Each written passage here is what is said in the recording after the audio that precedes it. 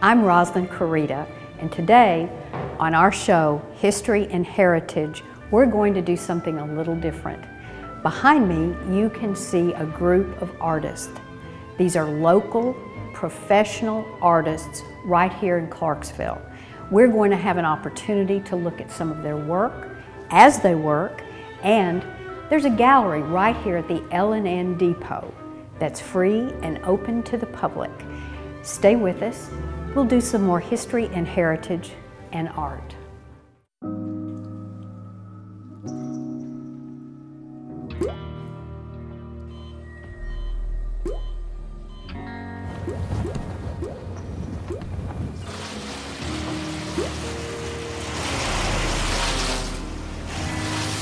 There are a million places you'd never consider texting.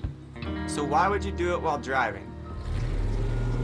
Leave risky driving to the professionals. Stop the texts, and together we can stop the wrecks.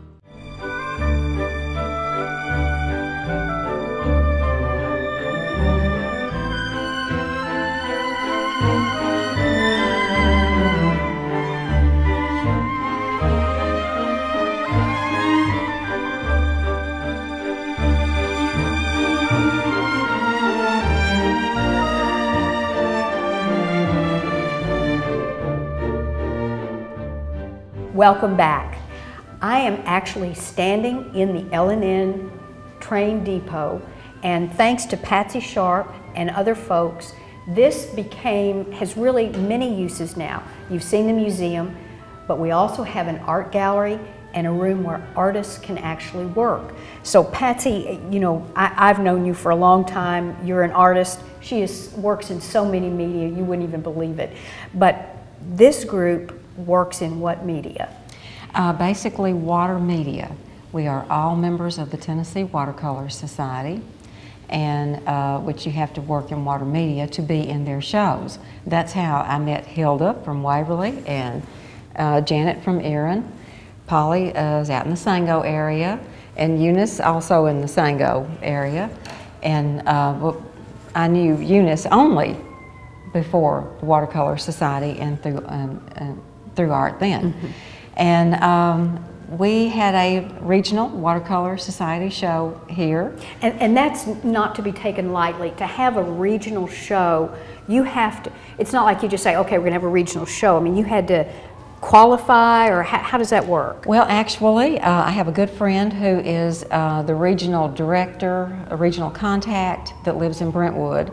And I was talking to her one day about watercolor society things, and she said, you know, we don't have much of a presence in Clarksville. She said, could you do something about that? And I said, I think I can.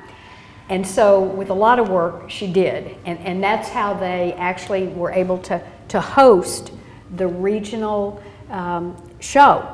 Yeah, through Arts and Heritage. Ellen Canervo orchestrated the use of the train station the first time. Our third annual show will be coming up in October of this year. And that'll be publicized so that yes. people could come. Yes. Okay, so tell us a little bit about what you're doing right here, and then let's go around and look at each artist and let them introduce themselves and tell us just a little bit about their work. How does that sound? That sounds good. Okay. Starting with you. Okay, this is strictly watercolor, transparent watercolor. It's on a paper called Twin Rocker paper. Twin Rocker, okay. It's an expensive watercolor paper. I did a workshop with Janet, and this artist that we worked with us, taught us to do this with very expensive sable brushes that we got afterwards. And he showed us a technique of making bark, and it's smooth when you touch it, but it doesn't look smooth. No, it doesn't has a look lot smooth. of texture. It looks like it's very rough. I mean, I feel like I don't want to touch anything, but I feel like if I touch that, I would feel bark. You feel the roughness of the bark, and I fell in love with this technique, and you have to have the materials that he used. Mm-hmm. And it's very time consuming, very slow, because I will build and build and build these layers of color. until I have a tree trunk that looks like you can touch rough bark and the foliage behind it. So do you work, I know that you have a studio at home and, Yes. and you work at home, but this group, how often do you all meet here to work? Every Tuesday. Okay. Every Tuesday. And I'm seeing all this color over here. You want to take us over Yes. here and introduce us? This is Miss Hilda Wade, and she lives in Waverly now. So you drive a good piece to get here. Yes, A fur piece, as we say. Fur piece. Fur piece. Fur piece. This is great. Can I hold it up just a little bit? Yes. Take a look at this color. I love red. So how long have you been doing watercolor? Actually, watercolor not very long. I started out with oils and then switched over to acrylics. And I've tried watercolor a time or two, and then I ended up going back to the acrylic. But I've been to 2 or 3 workshops at Trenton, and that was watercolor. So you all have both mentioned workshops.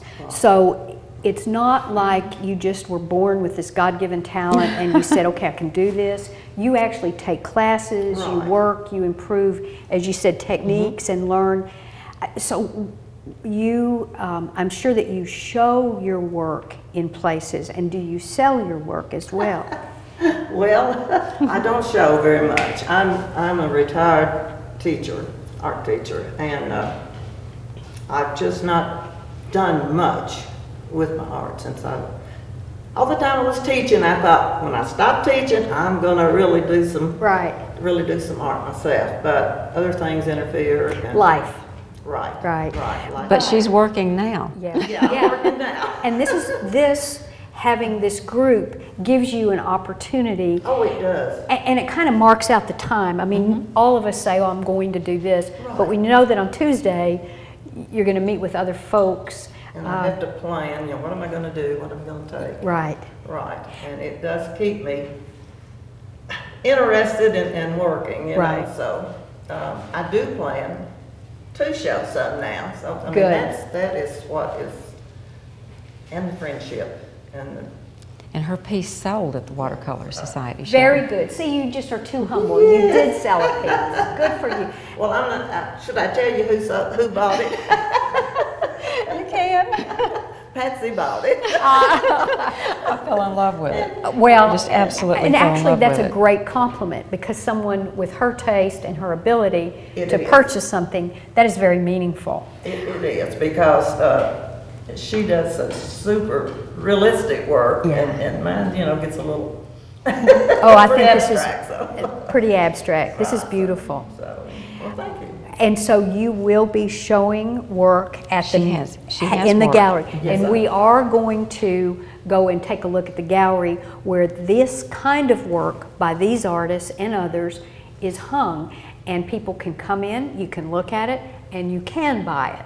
So this is beautiful, and I love this color. And every one of you has a different story. I love knowing that you are an art teacher. You bring so much. One of my kids was very artistic, and his art teacher made such a difference in his life. Very positive. And I wanted to come over here and take a look because there's a story that we have going on with some of this art. Patsy, if you want to go ahead and do the introduction, and maybe you could stand up and show us what we have going on over here. This is Polly Elliott, and she is a new friend and artist in our group, and she was a trauma nurse for 29 years, but Worked studied. for Dr. Ted Yes. McCurdy for 18. I'll be darned. I'm a Studied. nurse too. I know you are. All of us nurses recognize each other, but I unfortunately don't have this talent. Show us. I briefly had an opportunity to look at a few things, and I want to share with you what she's working on. I love this concept. Let me know if I can help hold something up for Okay, you. Let's see. Let me get a few things out of the way. This is, I've been working, these are not completed.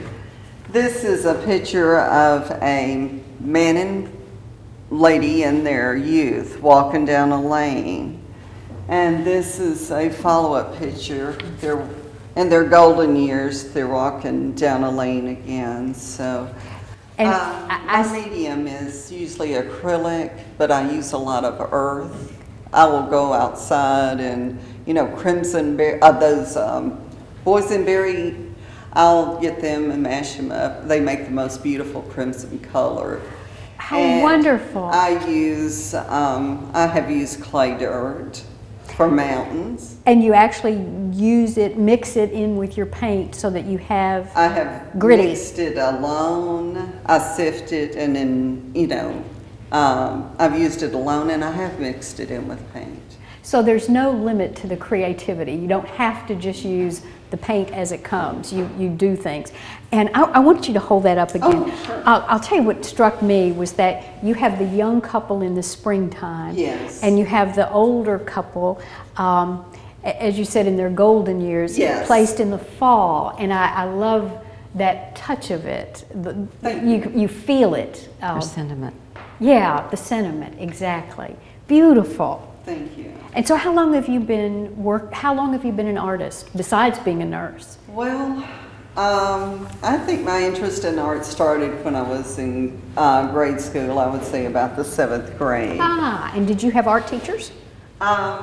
We did have a teacher that taught us some art, and then in high school I took art. Good for you. And I was always afraid to take art because I loved it. it was like playtime for me. How wonderful. I never have had that ability, so I sort of wanted to take it, but the truth is I was afraid to. I love this. This looks like a great story. I lived in Corpus Christi, Texas So did I. for 17 years, and I've always had an interest in horses and just trying to get the gait of when they're walking, their gait. And so I haven't nailed that yet, but I'm going to. I love it. Thank you. I would not have really focused on something so specific as the gait of a horse, but I can see that that's that movement is very difficult to capture, and I think you certainly did capture it here. Thank you. Good job. Thank you So much. do you have things hanging in the gallery that I we'll do. see? Excellent. I do. Well, we will see that. All right. Thank you. And I see you are very prolific over here. You're working on a lot of projects. Yes. This is Eunice Kern. She's our resident plein air painter. Now say that again. Plein air. She paints outdoors. She goes outdoors okay. for the outdoor shots and does many varied workshops in Europe, and she travels to paint. Oh, really? This is some of the sunsets or sunrises I did. Oh, beautiful. This is in Austria. So you do really seriously travel. Yes, I do. Oh my goodness, and look at this. I hesitate to touch them. Is it? All right. And so clearly, I think that this looks, these are, when I think of watercolor, this is the kind of a look that I visualize. Gosh, these are beautiful colors. So when you travel, I don't know if I can put this in front of it. Yes. I hesitate I don't know anything about how to take care of it. So when you travel like this, do you go to workshops while you're there, or? Well, we have a leader. His name is Timothy Clark. We always go to a destination. And then we travel. For example, next spring we're going to the Pyrenees. So is this a group of folks that are members of the Watercolor Society across the country, or? Well, we are from across the country. Okay. An independent group. So you all know each other, or you all have something in common about the kind of art, the kind of watercolor? Watercolors. Okay. And you have things in the gallery in here too? Yes, I do. So what is your background? Just out of curiosity, were you an art teacher or a nurse? Or? No, I'm basically, my background is musician. Music. Oh, really? So see, you're an artist. Tell me about your musical background. I'm a church musician. I play the organ, Ah, how wonderful. and I used to conduct choirs. Wow, so you're I'm working with young children, preschoolers, in a small singing group in church. and that adds so much richness to their lives.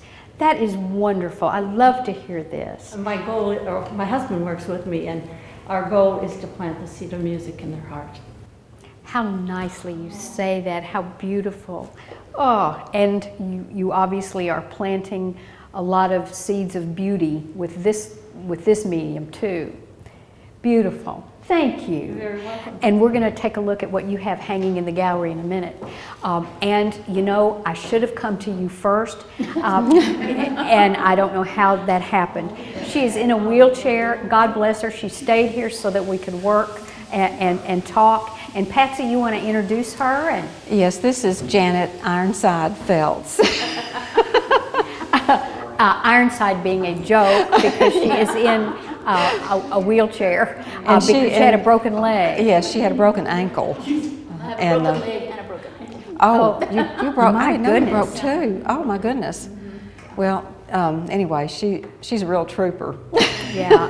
And came out for this and really wanted to come out for this. She's been cooped up at home for a while. Oh, so how long have you been an artist?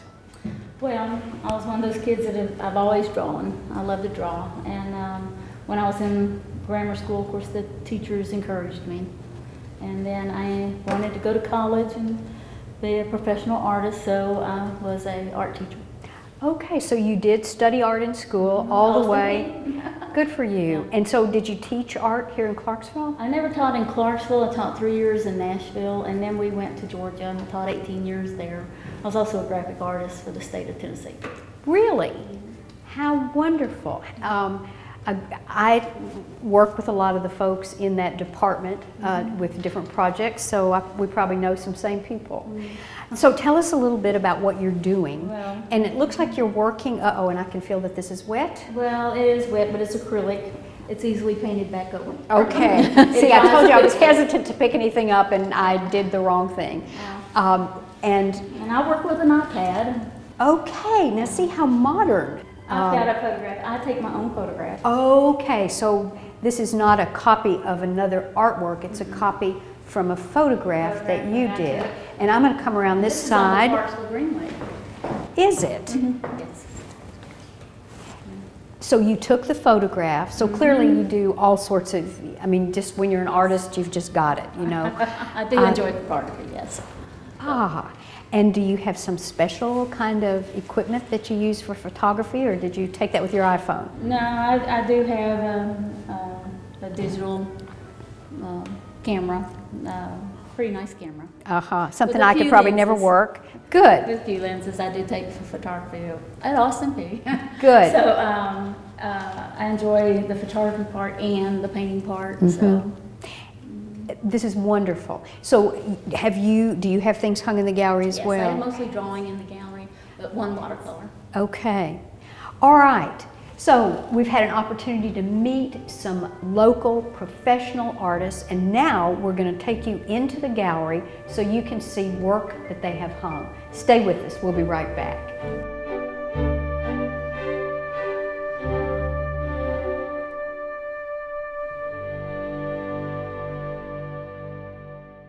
Change how children in your community grow. Our children need us more than ever. Donate or volunteer. BigBrothersBigSisters.org.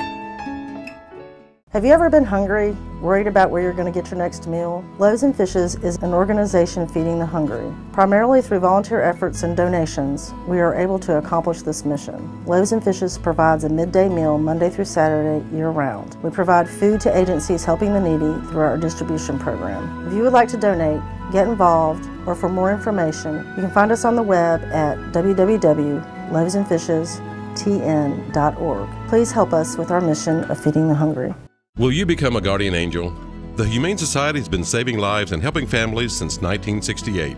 We are an independently operated nonprofit organization, and the strength of our programs relies solely on donations and grants. Your donation will allow us to save animals from the local county shelter, as well as provide low-cost spay-neuter vouchers and more. All of our programs are geared toward providing families with options that prevent them from surrendering personal or found pets, which might otherwise be euthanized at a shelter. Please be a guardian angel today.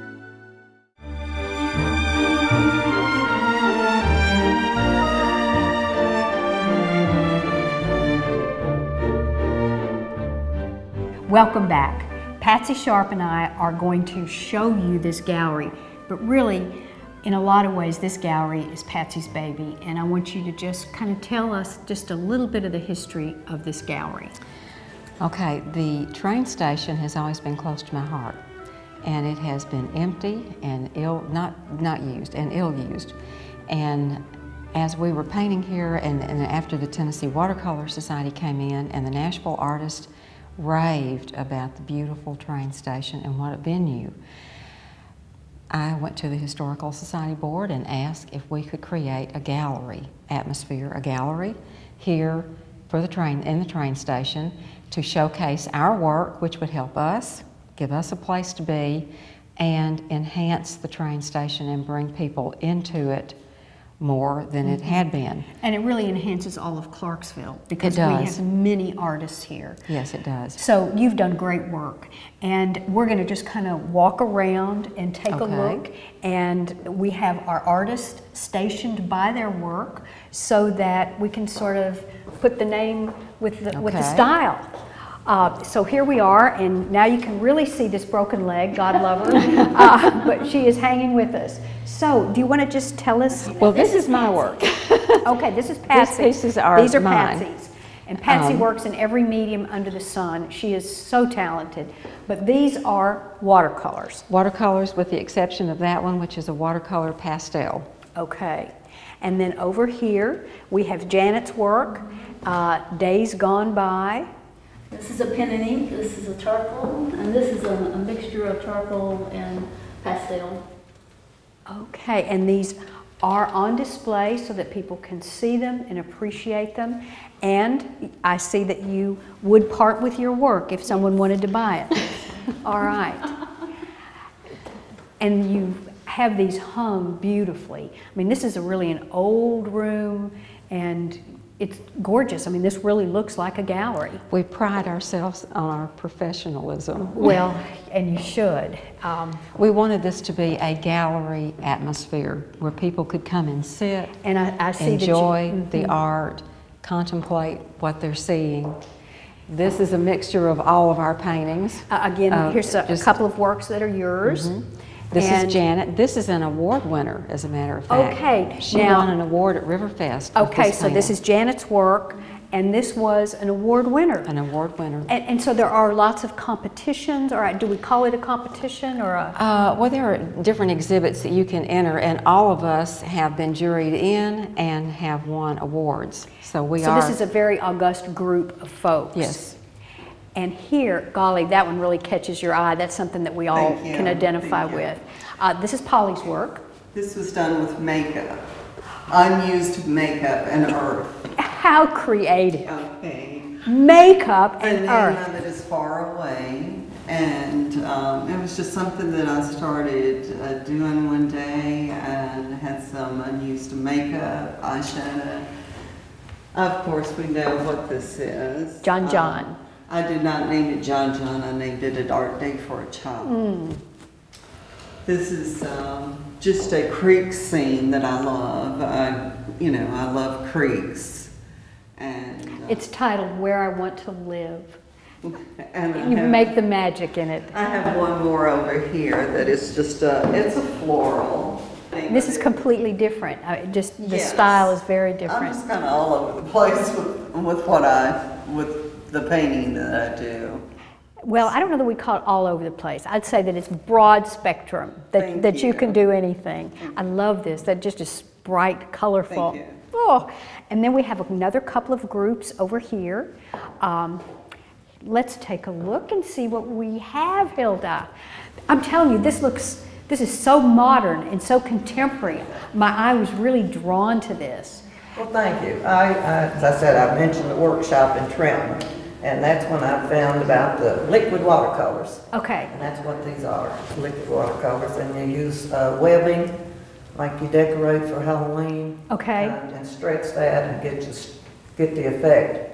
So it's got really stuff in it? It's not... No, I take it off after it dries. I stretch string. Okay. So there are a lot of different kinds of techniques. You know, it's not just that you paint. I mean, I love that. You have kind of like the makeup, you come up with some other way. The liquid watercolors, I love color, and the liquid watercolors are just so beautiful to me. Yeah, those are gorgeous. Really. And then again, lots of marvelous color. Was this the same technique Same with the technique. webbing? Same technique, so. Okay, and it's called Second Day Water and Firmament? From the Bible. I love it. How marvelous. And over here, Sixth Day, Male and Female. Wow. I mean, this is so much beautiful color. Thank you. Ah, gorgeous. I've really enjoyed doing it. I can tell you do. And then over here, we have, Eunice has, I know you have several pieces here, but tell us about these. Okay, these two pieces, the one on each end, are painted on silk. Oh, so not on paper. Not on paper. Or is it white silk? Yes, or, it's okay. white silk to start with. And where do you get white silk? Do you buy it at They have vendors. Okay. You buy it. Okay. This is beautiful. And then this is the watercolor of the train that goes from Durango to Silverton in Colorado. Ah, again, we see your travels in your work. So if you paint on silk, I would guess that maybe you also make scarves. Yes, I do. Okay. I'm wearing one, and I can show you over here that. Okay, and so you're wearing, let me take a look at this. So you actually you painted this? Can I? Sure. So it was white silk. It starts as white silk, and I use dyes, silk dye. You got it. There you go. How? This is just, this happens to be one of my testing cloths. Oh, how clever you are. Well, you have to try and see if you have the right color sometime. And so that's, it's a hodgepodge of design. How beautiful. So do you sell your scarves Yes, as I well? do. I did notice that we had one over there Yes. that it looked like that was for sale. What could be better than to have a scarf that not only is handmade, but that you know who made it? And they're one of a kind. Absolutely one of a And kind. signed by the artist. And I saw a signature somewhere. Let's see. There it is. There it is, signed by the artist. Wow. So this gives us a sampling of the art that is in the gallery. Now, does this change from time to time? We will keep it fresh. It will always be different. We had recently changed out, so we will change out often.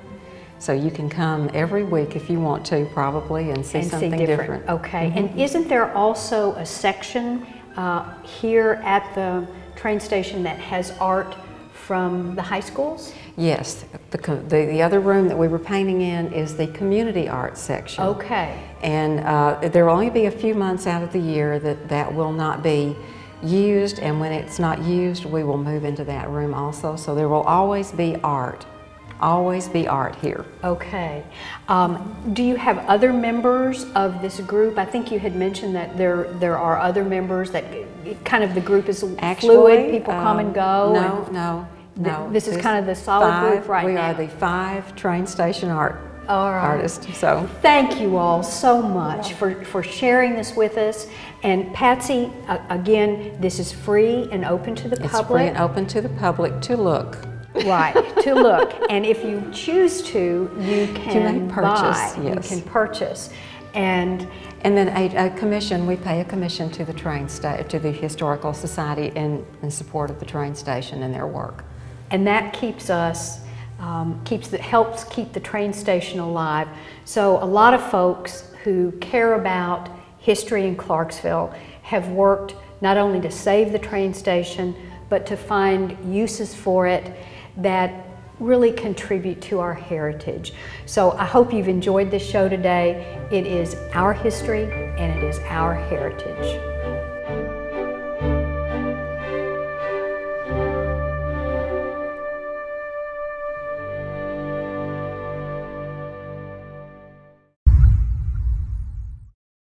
Change how children in your community grow. Our children need us more than ever. donate, or volunteer. BigBrothersBigSisters.org.